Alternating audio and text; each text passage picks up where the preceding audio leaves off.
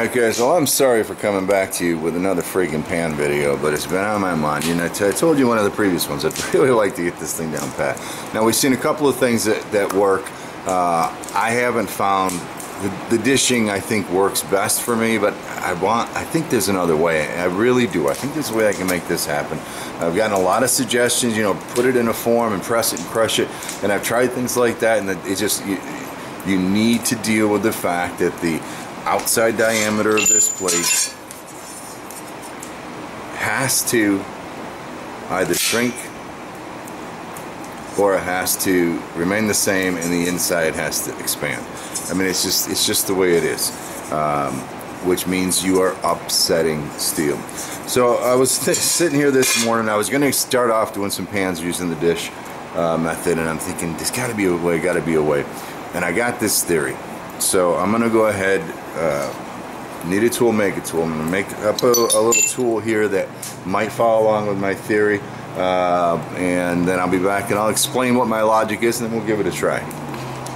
So there's the tool that I made for to support this disturbed logic that I have. The logic is this. Here we go, upside down again.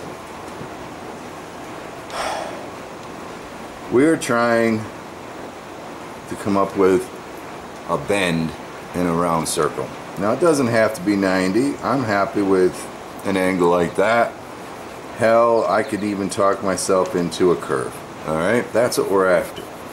Problem is that we have this flat stuff, and what I'm thinking is that over the top of this thing I can take just this edge and round it a little.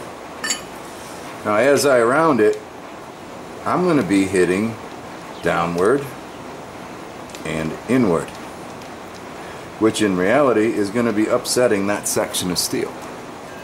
So now we have a little bit of a round in there, and I put my tool here and I hit downward and inward again, and that's going to upset a little section of that steel.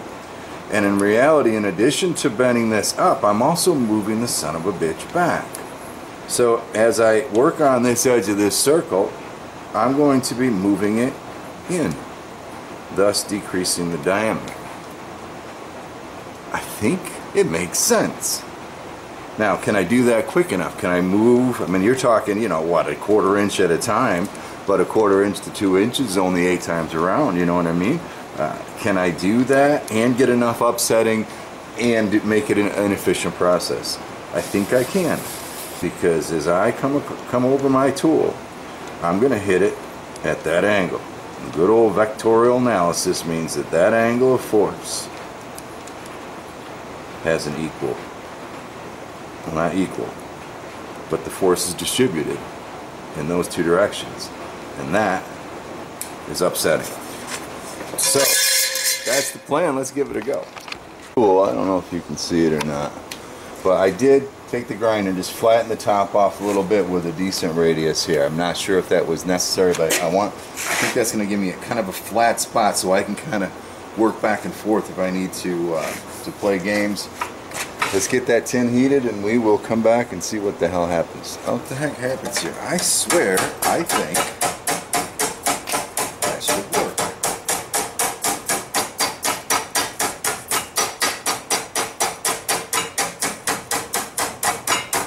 Physics right there says I'm also upsetting.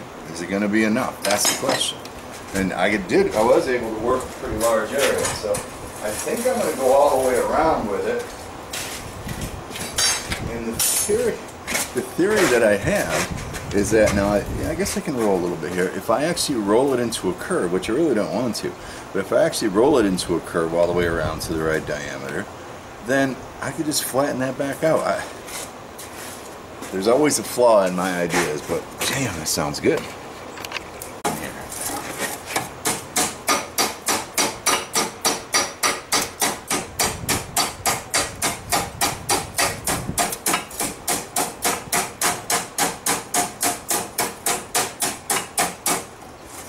I mean, right? If I wanted a very shallow pan, I'm already done, right? Something's got to be wrong here with this life. What the hell is going to be wrong with the logic? tells me I'm going to find the error of my ways.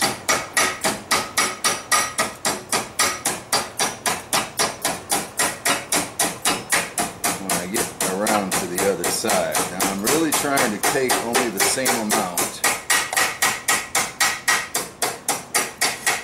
Took a little too much on that one. So I want to try to keep things as level as possible.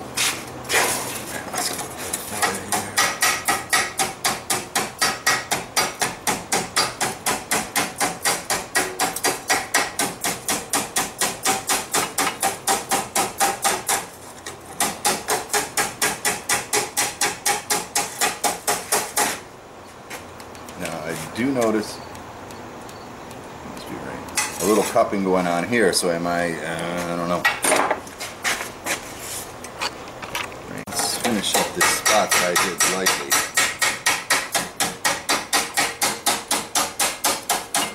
Go a little farther.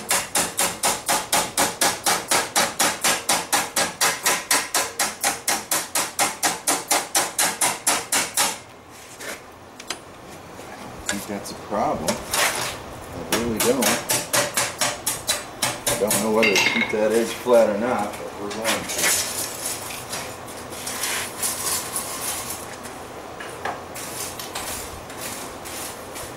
I think if I continually flatten that edge, if I let the pan just continue to roll, it's not going to have any torsion, maybe, I guess would be the term, stability.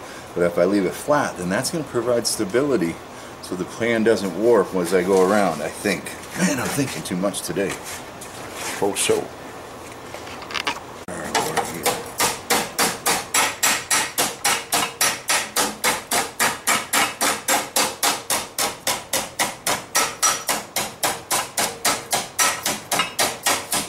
You see the angle of my hammer. Physics applies.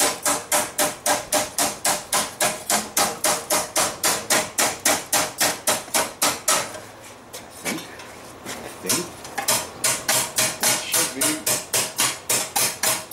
physically legal. I really do. Right here, right?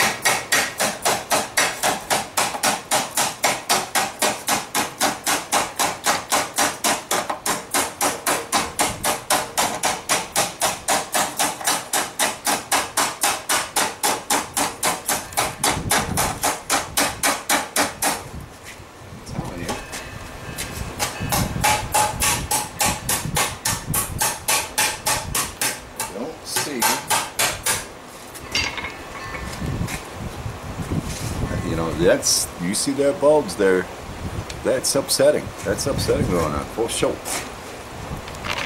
Rain on top of here.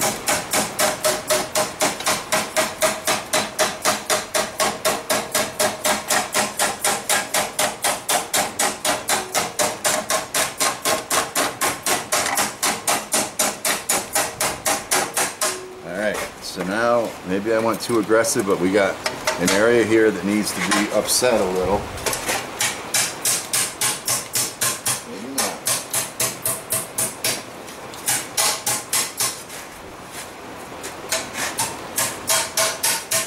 Maybe not. Gosh darn children. I'm going to go back. Well, let me continue all the way around. This is where I started. Let me continue all the way around. I'm a little high here. We're going to see what happens. I'll be back once I make it all the way around. Oh, what? I got to move you. All right. So I went all the way around, and now where I have this bugaboo and this bugaboo, the things are not happening right. So I think what we got to do now is go back to the beginning, because now this diameter from the center here is smaller, but this one hasn't gone in since the first roll. You know what I'm saying? So now we got to bring that back in again. I think I'll go around the outside rim one more time. That'll help that outside rim get caught up. And what I'm going to do now is just come back out. Same technique, bring that outside rim back in.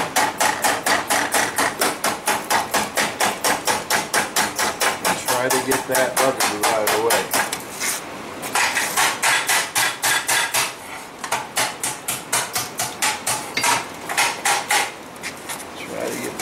be out of the way.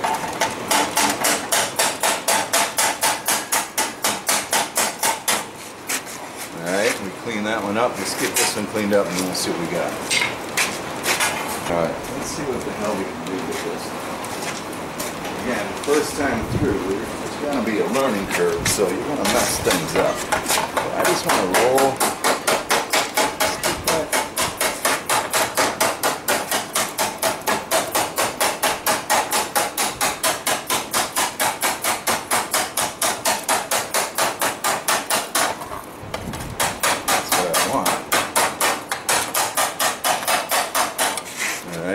Bringing that back in, I kind of want it down farther. Let me flatten it back out.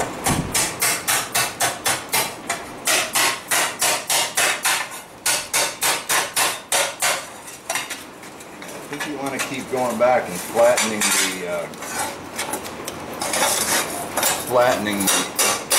that's too cold. Flattening the bottom to kind of get everything back in check. So I'm going to do that right now. What I want to do is get this stuff where it belongs in the diameter.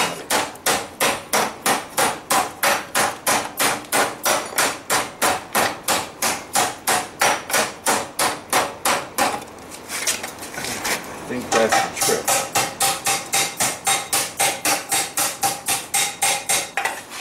Get our diameters and heights the same. Alright, so I'm a little narrow here, a little high there, a little higher there. I'm just going to start even that out because I was walking the wrong direction. But I'm going to go around one more time with that. This is upsetting right here. That's happening. Alright, and that's to our advantage, I'm telling you. And it might even be in a good way where we're actually putting thickness into the bottom. Let's put this diameter in here.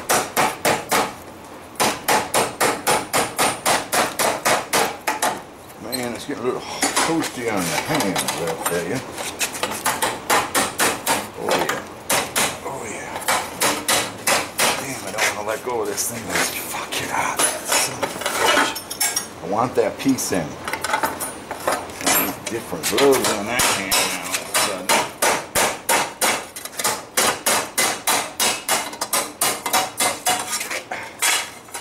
Well, I'll tell you. Damn, that's hot. Where's mine? Well, you can see it down there. That sucker's starting to look an awful lot like a friggin' frying pan, if you ask me. Very much so. So again, I'm working on this inner diameter to try to get it in the right spot. I got one spot here left to do, so let's give that a go. Let's put some different tones. See what we can do. No diameter right here.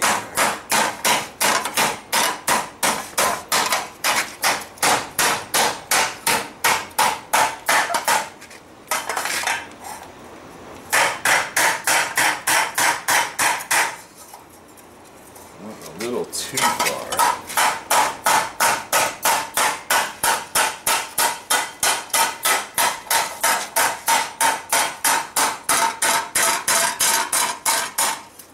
It isn't hard.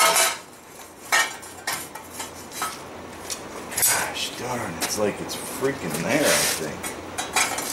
What do you think? I mean, ouch, that's hot. You hear that sizzle over my arm? I mean, it's messed up, but I think we're damn close. I just have to figure out now how to fine tune because like the bottom's too far up here. I'm too shallow there. I'm too far up there. What do I do?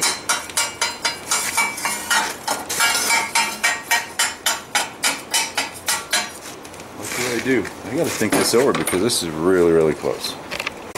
Right here, the lip is not rolled enough. So I need to come back. I need to make sure. I don't know what I need. I think I want to make sure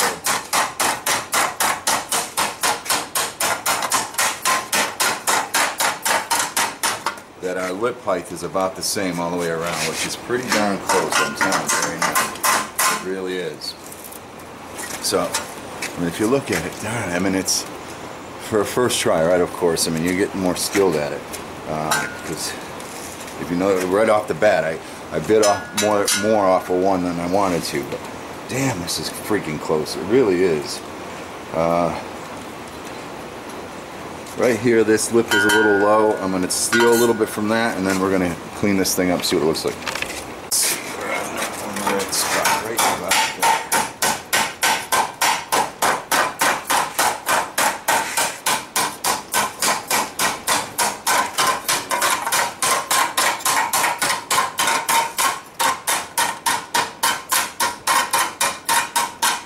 Good old physics, I'll tell you. Alright, that's as close as we're going to get it for this first try to prove it out. Now again, in the end, I wasn't doing anything different than what that dude did that was upsetting on like my last pan video, except it was, I don't know, a little more controlled and working more area at once. So what I want to do now is I want to heat this entire friggin' pan, rim to bottom, and then start putting it into shape. I think I have steel where I want it enough where I can do that without wrinkling. It would be really cool if I had a form. Alright, exactly the right inner diameter, and then with the right curve or angle, and just be able to work this thing right out, which might be something I do down the line. I think my approach is going to be to work the bottom, get it flattened out, and then come back with my other tool and just get the edges done. Alright, we got a decent heat on this. Propane forge would be the best way. I think we can work that bottom now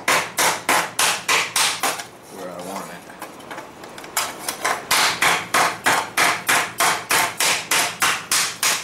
Back down where it belongs.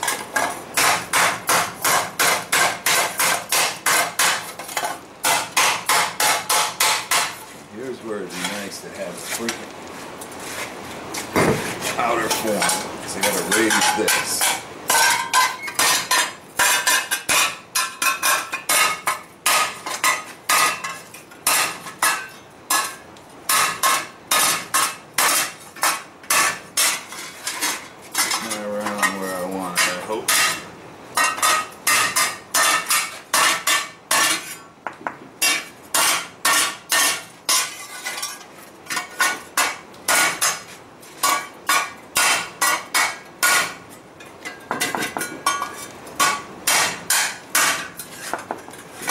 That we can fine tune with practice, I'm telling you right now. But we still got a long ways to go here.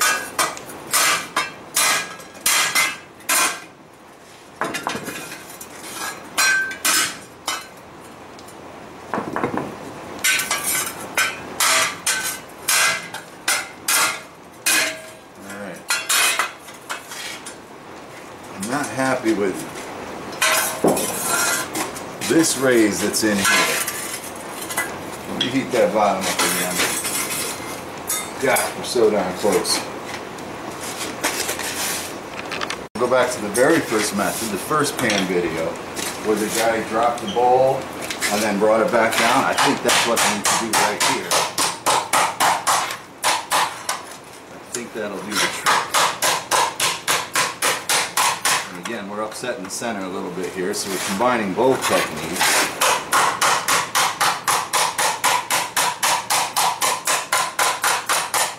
I'm liking it a lot.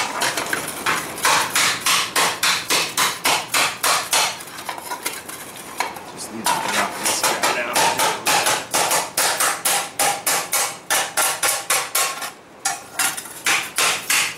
Alright, so I mean, we're close enough to start finishing it. This one here comes out a little. I need to go back to the original tool and just roll that in one more time, and I think we're going to be in good shape. I don't want anything else to move, though. Everything else I kind of like where it is. So I'm going to go ahead and heat most of this pan. Or cool down most of that pan. So I can just isolate that heat in that one spot. I'll be back. Let's see if we can get this last little tweak done. If we can pull this off, I will be very happy. So I'm just trying to set that center around here.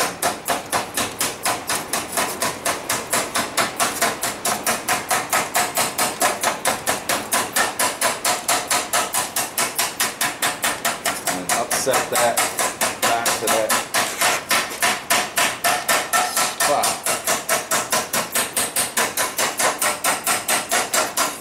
Gosh, I think that might have worked. Yeah, that looks a lot better. Not perfect, but a lot better.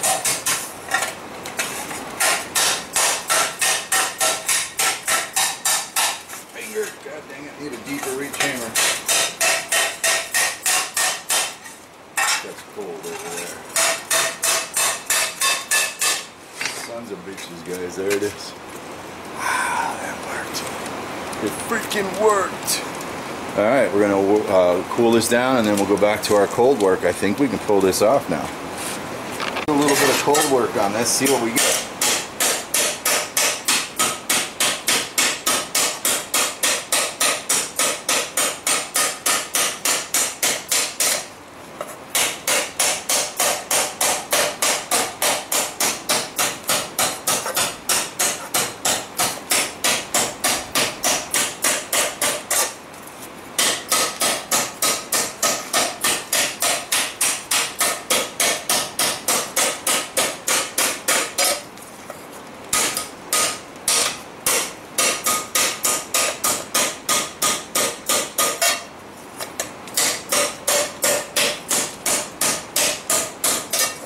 Like it's a lot me as far as keeping my marks where they're supposed to be, but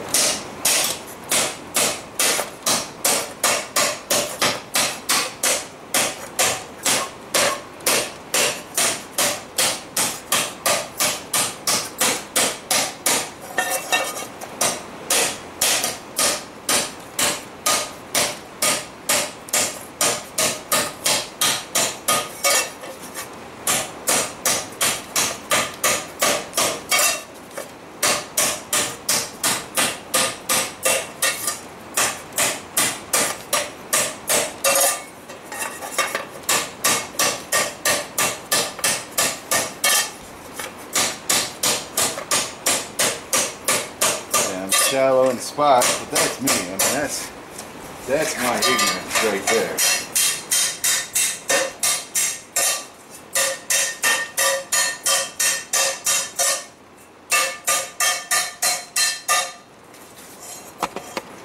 I'm sure you can hear me, but don't know if you can see me. I'm just going on the anvil on the inside.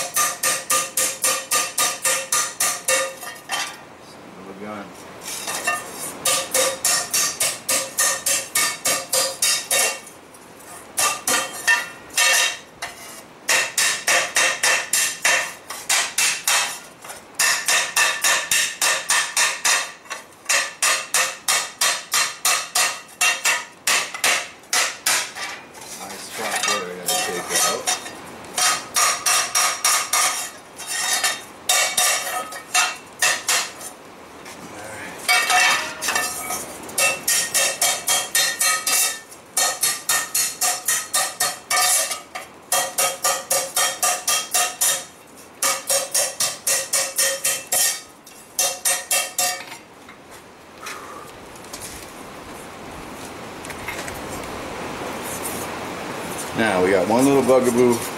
I got a high spot right here, so I got to work that out. Dang, guys, I think that was a heck of a lot easier. How long did it take? About 45 minutes. That's a long time.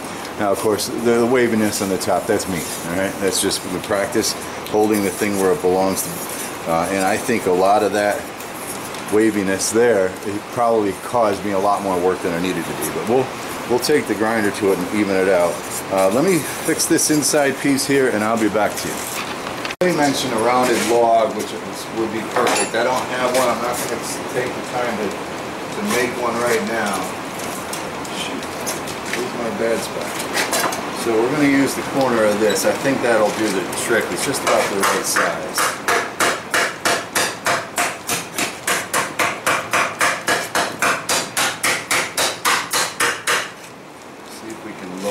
Down a little bit.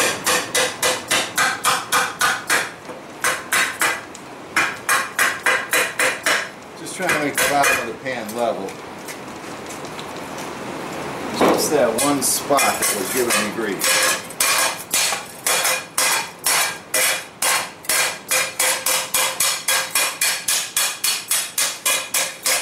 That sure does sound much better now. Much better now.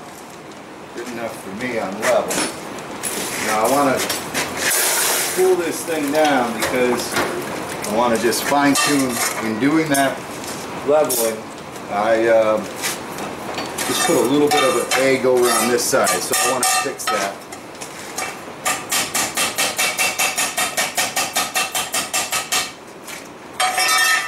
Just like that, I got a little egg right over on this side.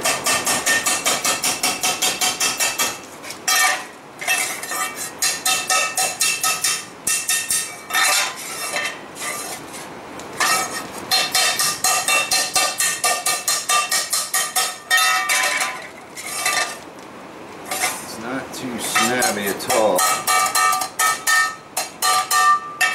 Not too snabby at all.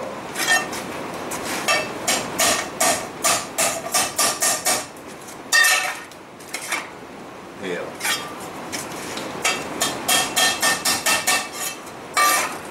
That's good enough. Oh shit, you couldn't see any of that. Jesus Christ. How the hell? Because I took the log down, you dumbass. Alright, sorry about taking the log away from you. There it is. Alright, now again, we're wobbly woo on the top. The bottom looks really good. I think that's friggin' awesome. I really, really like it. This one might end up going to the market. So I'll go ahead. We got the coolest thing about this. Number one, it was quick enough for me. I think I can make this happen, especially once I get used to it. Number two, I don't have all those hammer marks on the inside that I did from dropping the bowl. I don't have all of that distortion and crimping.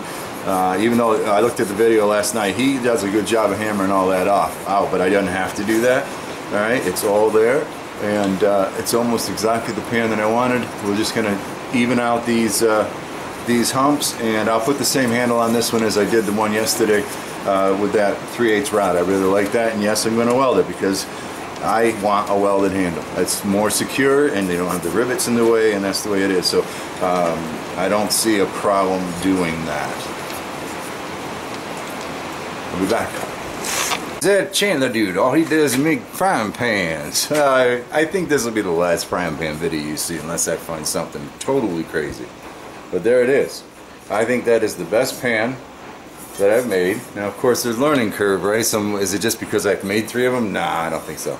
This technique I really liked. I liked it a lot.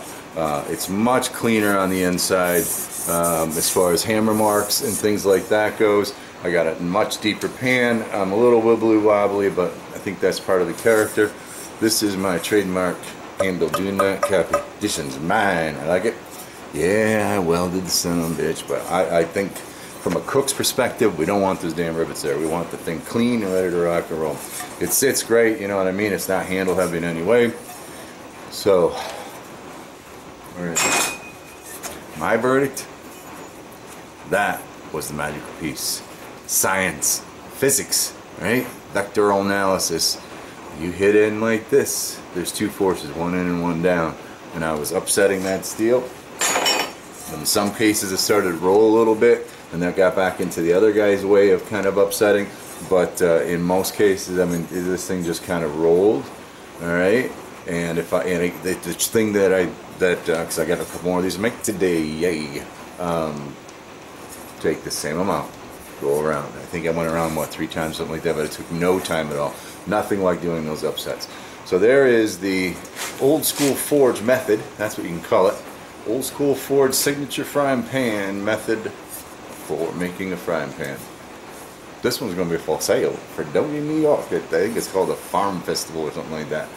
This weekend, like the 27th, 6th, 8th, something like that. No more frying pan videos. And I'm not going to cook it. I will go season it before the show. Take care. I am really glad this turned out. Thanks. Catch you next time. Alrighty, once again, Chandler interrupts the ending of his video. Look at my dirty ass face. Because I showed you in this video a new method of creating a frying pan, the old school forge method. And I thought I'd introduce you to a couple of more of my friends. So there's one we saw in the video. There's another one. Nice deep one. Same size pan. Deeper. And the return of a 12-inch using all the same method with a little learning involved. So by no means are these top of the line. Holy cow, give Chandler an award pans, But there you have it. So that proves that the technique works. A lot of freaking work. I mean, they're not perfect. They're not totally round. There's hammer marks. Sons of bitches, but they're sellable for sure. And I don't know, you know, I don't know what these things go for. You know, what good ones go for. You know, a couple $100. So maybe maybe 175, 75, something like that. But I changed the technique a little bit, and I was able to gather a little more height in the process. But I thought I'd interrupt and show you that the old school forge technique has reproduced. Now I'm freaking tired. I don't know what time it was, but I think they took me 2 hours of freaking pan. It's a lot of work. But anyway, you've seen enough. Hey, no more pan videos. No more pan. As always, thank you for your support. Oh, somebody asked in the other video what happens to the first pan. It's sitting at home. I seasoned it and I hung it up. I haven't even used it. The pan I made yesterday is at home, and that's where it'll stay. I'm not going to sell it probably. So that's where those are. And I'm out of here. Really. Goodbye. It's Saturday, Sunday. Guess what? Tomorrow's Monday. We get to start the week all over again. But I only got 4 freaking days before the show. So, but hey, there's what? A couple $100 worth of inventory, and I bet you people will like them.